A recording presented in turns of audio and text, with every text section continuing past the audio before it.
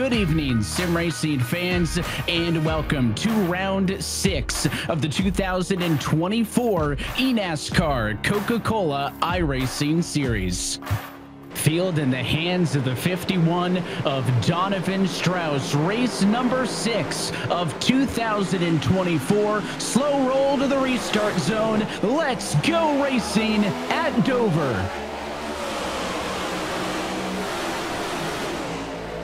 Nose to nose at the end of the first mile, lead to Wilson on the outside of the racetrack. Better start than the pole sitter Strauss. They'll stay side by side. Watching on from third is Parker White. Well, it's a tough condition to handle, especially when you're in the middle of a spider sandwich between Malik Ray and Casey Kerwin as they squeeze off of 4, contact on the straightaway. But man, just crazy racing there. But you talk about Michael Cozy Jr. He was one of the guys we saw really early on testing the waters, right? Flirting with that top lane, right? And while it gains you speed, it gains you track position, it also cooks your tires a lot quicker than those guys around you. So Michael Cozy Jr. feeling the effects of that, but that's Michael Cozy Jr., right? No fear, throwing it all out there, letting it all hang out. Back to the race lead goes the 10 and the 97 of Tucker Minter. Gonna follow through as a huge wreck on the front straight. And to no surprise, just happened to be that battle that we had just looked away from as the battle for the race lead was on. Malik Ray involved. So is the 38 of Cozy. This race, so this next run could be very, very interesting. Let's take a look almost back at prophetic that you had said at the start of the race 80 was where that would get interesting. Let's take a second look. Malik Ray, Taylor Hurst, they get into each other, center off of 3 and 4, and that's how it ended. Hurst sideways into the left rear, or right rear I should say. Malik Ray off the corner, and they take a couple other cars with them. Back underway here at Dover Motor Speedway. The green flag is back out, and this is, for the most part, how they left pit road, Ryan. You can see Honeycutt is able to grab the top spot. Garrett Maines gained a couple of positions as well. Strauss, and then how about Derek Bordeaux able to implement some strategy here to get up towards the front. The last time through, and on the bottom of your screen, side by side for the P5 spot, Garrett Maines and Bobby Zelensky. He pushed way up on the 12 that time off of the corner, ran him out of space and almost lost it. He doesn't back out though, and here comes the 34 of Derek Bordeaux.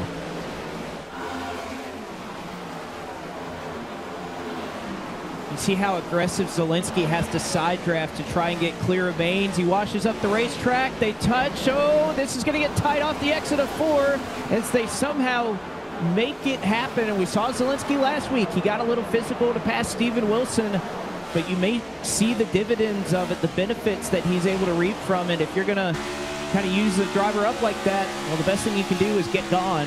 And that's what Zelensky will try to do for that 5th position. But again, this shows you how difficult it has become, especially off of turn 4. We see so many drivers even running the high side, sliding around to complete that pass. You have to work so hard to be able to get it done on the bottom, and you're almost kind of having to use that driver up top as Maines will try to recollect himself and try to hold off for 6. Kerwin's got a front row seat as his 77 car watches on. He picks the top side for the moment. Big out of shape for the 66, and it sounds like that 77 of Kerwin, Blake, might be shifting. Indeed he is. I mean, you can look at his right hand here as he'll go off into the corner, and yep, you can see him shifting down the front stretch and then downshifting into turn 4 as they get into 3.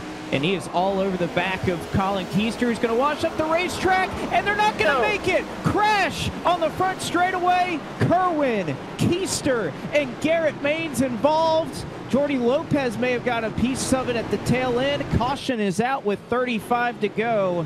And that is how quickly things can go south here as Kerwin looked to the bottom 3 wide as Keister was struggling. And this sets us up for a 30-lap or so dash to the end of this one. Or 4 cars go for the 2-tire decision. That run wasn't too dissimilar from the first one. We'll keep an eye to see what the decisions are, Blake, as we take a second look. You know, see Keister, again, you do get a little bit of arrow loose with Kerwin right behind him, and you can see with Kerwin making the move to the bottom, he slides up. Maines perhaps a little bit loose as well, drifts down the racetrack perhaps just an inch or so, but it didn't matter. Then poor Jordy Lopez, you mentioned the fact that this is a tough place to try and account for when you're wrecking, because you're exactly right, Ryan. There's nowhere to go here. The walls cover this entire racetrack. Cars bounce up all the time. So you can see Lopez actually tags the 80 there, slows down, and well, didn't slow down a ton, but uses the wall, and unfortunately, Colin Keister probably going to have some damage there. Car's gone. Minter's in control. Green flag back in the air. And I'm surprised that Honeycutt got such a good launch here on the bottom. We talk about this restart zone being tough on the inside. It's even tougher from third, but he got a fantastic launch for him. He may look for the race lead if he could try to make the bottom work. Tucker going to go up and try to block the run from Steven Wilson. As you can see, everybody fanning out, looking for any piece of clean air they can find. Big runs topside on the exit of the corner for Wilson, actually pushing Minter clear. Honeycutt, the battle's going to be P2, but Honeycutt really tight that time. He loses P2 and almost fends Zelensky.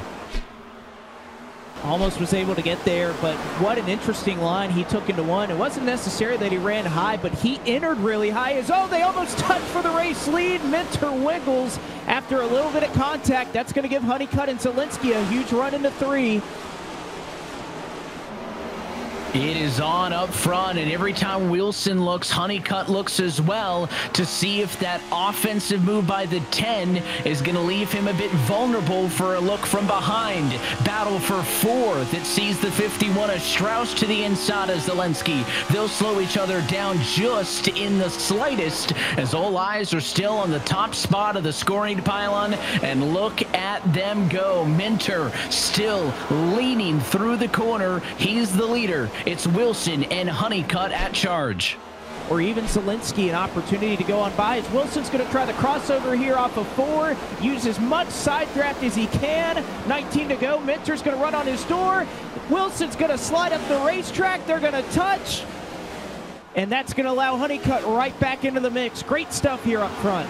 All over each other the whole way through 1 and 2. Now pinching down Wilson is Minter. He punches back and clears again for the #1 spot. But we are far from over here at Dover. On board Honeycutt in 3rd. It's Wilson P2, Minter P1. What does the 10 car do this time? Going to be 17 to go at the stripe. This time it's going to be outside for Wilson as he tries to wind it up. Wilson's doing a fantastic job right now, getting the air on his nose and trying to build those runs. You see him, he goes right to the bumper of Minter, lays the bumper to him down the straightaway, and now he's just trying to cut back underneath, right? He's got the nose underneath to the inside, getting that air on the nose, and he's just going to suck right up to the rear bumper of Minter. I think Minter got the fence a little bit that last time in turn number 4. Wilson opens up the bottom again to get that huge head of steam. To the inside he goes, Blake.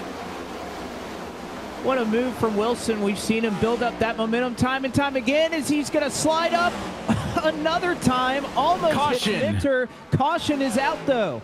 At the moment of yellow, I believe the lead still belonged to Minter. Garrett Lowe's 89, Colin Bowden's 17. Involved in the accident, 32nd and 33rd on the racetrack.